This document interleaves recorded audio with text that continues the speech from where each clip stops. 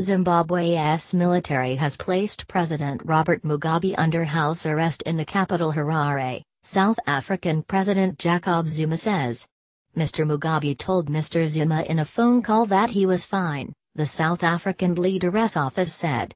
Troops are patrolling the capital, Harare, after they seized state TV and said they were targeting criminals.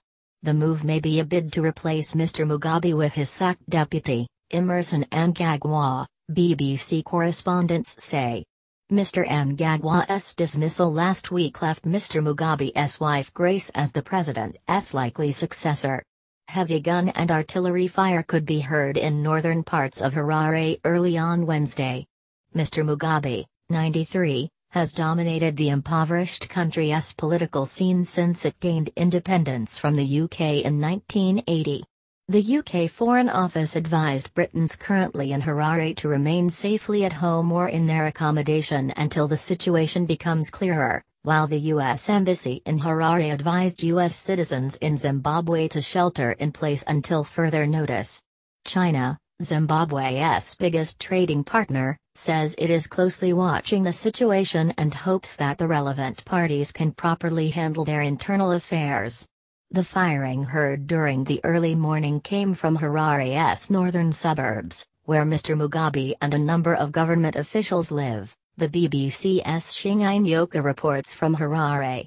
In a statement, Mr. Zuma's office said, President Zuma spoke to President Robert Mugabe earlier today, who indicated that he was confined to his home but said that he was fine. Special envoys from the Southern African Development Community will be sent to Zimbabwe, he added.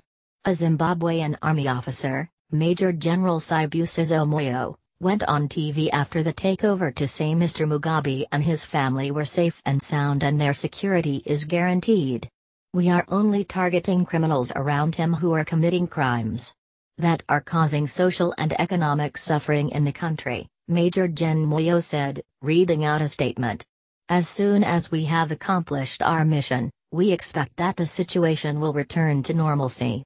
Major Gen Moyo also called on the security services to cooperate for the good of the country and warned that any provocation would be met with an appropriate response.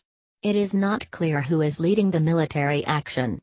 Army Chief General Constantino Chiwenga, who visited China last week, said on Monday the army was prepared to act to end purges within the ruling ZANU-PF party. By Andrew Harding, BBC Southern Africa correspondent. A quick show of military force, a few arrests. And then what? These are, of course, unpredictable times for Zimbabwe, and yet there is a chance that the army's extraordinary overnight gamble will pay off, and that President Robert Mugabe, humiliated and powerless, will nonetheless be allowed to retire with at least the pretense of dignity. It is important to remember that Mr. Mugabe is not being challenged by the Western governments he has warned against for decades, or by Zimbabwe's political opposition, or by a mass uprising against economic hardship.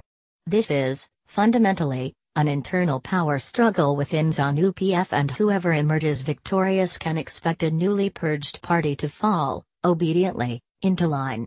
Mr. Mugabe's mistake, at 93, was to assume he was still powerful enough to build a dynasty to back his wife, Grace, to succeed him. Instead, his once loyal deputy, Emmerson Mnangagwa, may be poised to take control. If so, many foreign governments are likely to give him the benefit of the doubt and hope he can rescue Zimbabwe from years of misrule.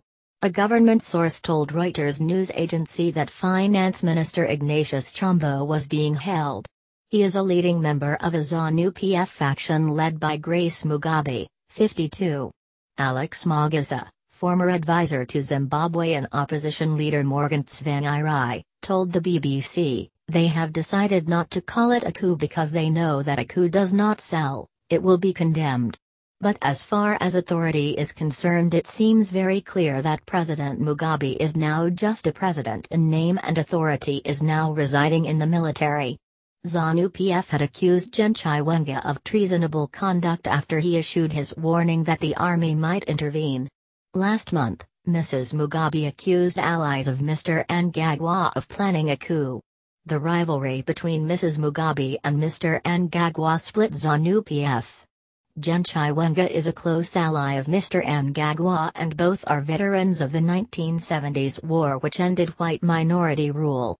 The leader of the war veterans, Chris Mutsvangwa, welcomed the military move, telling Reuters, "This is a correction of a state that was careening off the cliff. It's the end of a very painful and sad chapter in the history of a young nation, in which a dictator, as he became old, surrendered his court to a gang of thieves around his wife."